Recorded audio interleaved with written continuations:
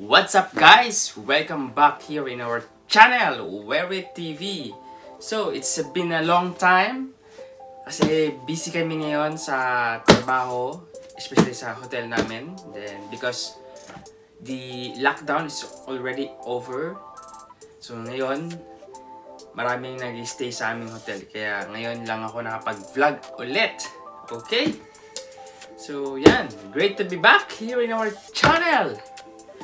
So now, I have the quality check of this Yeezy Boost 350 Cinder. So it was released, as far as I remember, 2020. Yan. So yan. So dati nakakuha ko nitong Cinder na to, mga 5 na boxes ng Cinder. Kasi doon sa shop na binila namin, nag-camping kami. Then, pumunta ako ron ng mga 5:30 or 6. Then, yung open ng store is 8 o'clock or 7. Yan. I think 7 o'clock. So, yun, nakapila na kami. Then, nangyari doon, hanggat may pera ka sa iyong card or kung may cash ka, pwede kang bumili as long as pipila ka ulit. For example, nakabili ka na dun sa cashier. Then, if you want to buy again, yun, pili ka ulit. So, yun, ubusan siya ng pera. As long as may budget ka, pwede ka bumili. Hindi pa nga yun naubos kasi nga yung store manager, kung sabi nila, kung gusto pang bumili ulit kayo. As long as may pera kayo. So, yun. So, nakabili ako ng 5 kasi yun yung budget na kaya kong bilhin. Kasi nga, wala rin akong sasakyan, kaya mahirap magdala ng mga boxes na to. Then may pasok pa ako nun. So yun. So I will show you the video on the next clip. Okay? So yan. Enjoy nyo.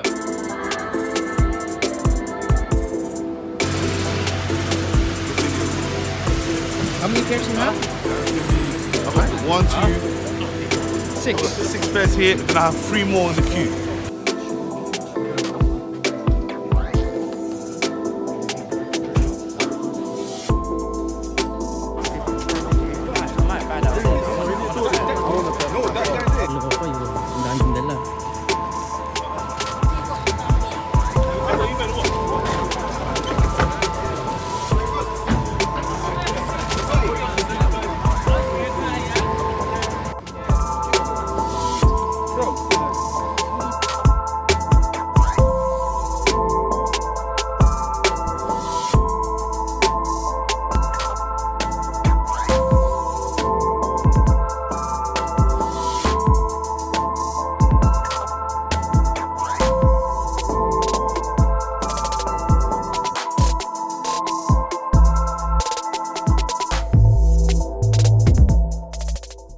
If you want to buy Yeezy Boost 350 Cinder on the market and you're not sure with the originality, you can watch this video first and then do the legit check. Okay? So yan, pakita ko sa inyo. So yan, this is brand new, never used.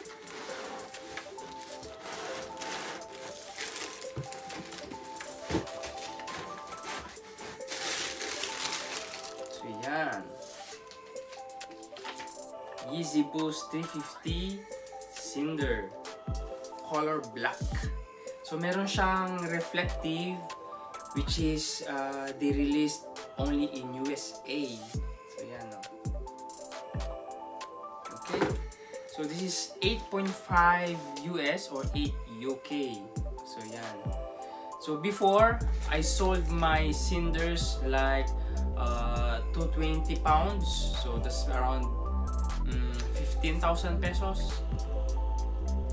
But now, if you see the market of these shoes, man, now you can sell easily if you have a base size like 6 UK or 7 UK, and the value now is like 300 pounds. So that's between, as far as I know, that 20,000 to 30,000 pesos. So depende sa size. Ayan, okay? So, this is very quick quality check. Then, let's do the video roll first and then the quality check. Okay? Let's go!